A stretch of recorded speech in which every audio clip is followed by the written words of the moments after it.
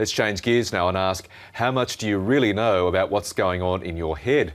There are many things we don't know about how our brains work, but our next guest has a pretty good idea. John Medina is a molecular biologist specialising in human brain development, and he's the author of bestsellers Brain Rules and Brain Rules for Baby. And he joins us now in the studio to get our brains well geared and in track. Thank God someone's going to do it. Really nice to meet you, John Medina. Good morning. Thank you for having me. This is such an interesting area to work in, isn't it? I mean, this really seems to be the new frontier of biological science. It seems that we can't hear too much these days about brain development, plasticity, and the potential that it has. Yeah. So much so is that there's lots of myths out there. I imagine. And part of Brain Rules writing it was to try and see if I could break some of those down. For example, you may have heard that you only use 10% of your brain. Have you heard that before? Yeah. Throw that out. You don't use 10% of your brain. You use lots more of your brain when you're busy doing your job or when I'm busy talking. You may have heard that there is a left brain personality and a right brain. Have you heard that before? Yeah. You take and throw that out. You need both hemispheres to make a frickin' personality. So a lot of Brain Rules is an attempt to do some myth busting and to also discuss what it is that we do know about the brain to be able to talk about this interesting revolution. It is such a revolution. And in busting those myths, what have you found then that we can do as individuals to maximise our brain power? Because that seems to be what we're all after here, which is to keep our brain for as long as we can, to keep it active, to keep it engaged and well functioning. Sure. Well, one of the things we know is that, and it's fairly new, is that if you exercise for a period of time, you can actually increase a very particular type of brain function. Now, I'm the perfect spokesperson for this because I don't want this brain rule to be true.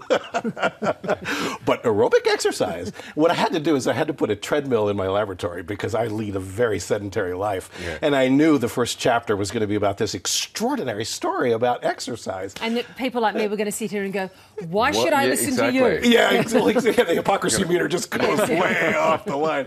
So I weighed about 248 pounds when I got started, and all I did was that I just started, whenever I had to write a grant or when I was writing a paper, these days a book, is that I just started walking about 1.8 miles per hour on a treadmill. I built a little board so that I could put my laptop on it, and pretty soon those pounds were starting to go away, and they continue to go. Okay, the pounds went away, but what happened with your brain activity? I've never felt intellectually stupid, but I have never felt clearer in my life than when I have been more fit than not. We now know that if you do an aerobic workout, 150 minutes of moderate aerobic activity, which in a 7-day period, that's like walking too fast to sing, it's nothing. In our evolutionary history, we were probably walking 10 to 20 kilometers a day. So we were really fit. Now, we died at age 30 back then, but we were really fit until we died. If you just tilt just a little bit your behavior towards that end, you can actually watch changes in something we call executive function. Yes. Now, executive function has two components to it. The first one is your ability to take a look at a whole disparate set of data and then turn it into a pattern that you can actually make sense of. People that have executive function are also really good at math. You two probably have really good executive function because the other one is the ability to split attentional states. You've got something in your ears right now and you're probably listening to your director. At the same time, you're also listening to me. Or trying not to listen. Yeah. She's going to get you for that. Yeah. Sorry, director. But the nature of good executive function is your ability to time splice between those two.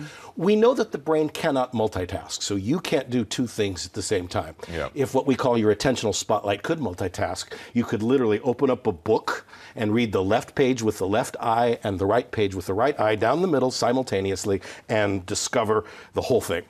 You can't do that. You got to start at one end and then go down, so you are in a linear perspective. Please go on. All I was going to say is that exercise, the more fit you are, the better executive function you have, and the better you can listen to your director at the same time you're also conducting an interview. So I should just get up and get a treadmill in and I think we do should both things at once? Well, we should maybe have a standing position where we're on treadmills sort of reading out the news from time to time. Well, exactly would that be a better way of doing it? Well, one thing you can also show is not only should you be walking about 1.8 miles per hour while you're conducting this interview, you could also show this. There is if you've done any exercise, are you familiar with the endorphin rush? Yes. Yes. Talk about that, right? You got that buzz that's going on that lasts for about 2 hours. You can show, it's not just endorphins, it's also dopamine, which is really good for the brain, particularly for learning. And you can show that if you have to do a period of intense learning, it's much better that you do an aerobic workout, a good strong one, go for an hour for an aerobic workout, and then don't take a shower. Wipe down so that you're socially competent, but then go and learn something. Because at that spot, I think that the most wasted hour that exists in all of exercise land is exactly what happens when you're finished. When you're finished, your brain is so alive. This has actually been measured with a group of people that had to learn Mandarin, and their rate of Mandarin went up. Their rate, okay, the rate of acquisition of vocabulary and grammar went up 20%. You'll be smart, but you'll be smelly, in other words. Yeah, you won't have any friends, but by golly, you'll be better than the rest of them. Our time is very short, but I did want to ask you, because you have very interesting observations to make in here about sleep, and what we need sleep for, and what sleep our brain does and doesn't need. Our brain doesn't sleep. We have no idea why you need to sleep. Until about 3 years ago, we had no idea what sleep because it's extraordinarily risky behavior. In the Serengeti, if you're asleep, you're going to be somebody's lunch, right?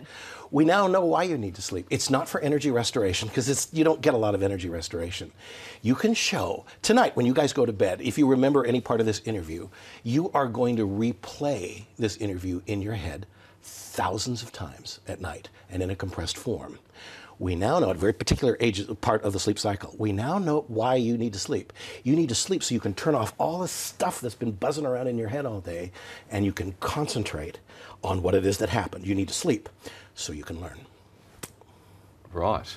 I'm going to replay this interview 1,000 times. Thanks, mate. Sorry. Or whatever thing's happening on the news cycle, right? I don't know about you. Why couldn't you be George Clooney sitting on the couch then if I've got to replay it 1,000 times? Oh. I feel smarter though, John. To a lawyer. Yeah, good book. It's really nice to meet you. Fascinating book. Oh, what a pleasure, Virginia. Thanks for taking the time. Michael, nice to meet you. I feel smarter than I did 5 minutes ago. There you go. Thank you.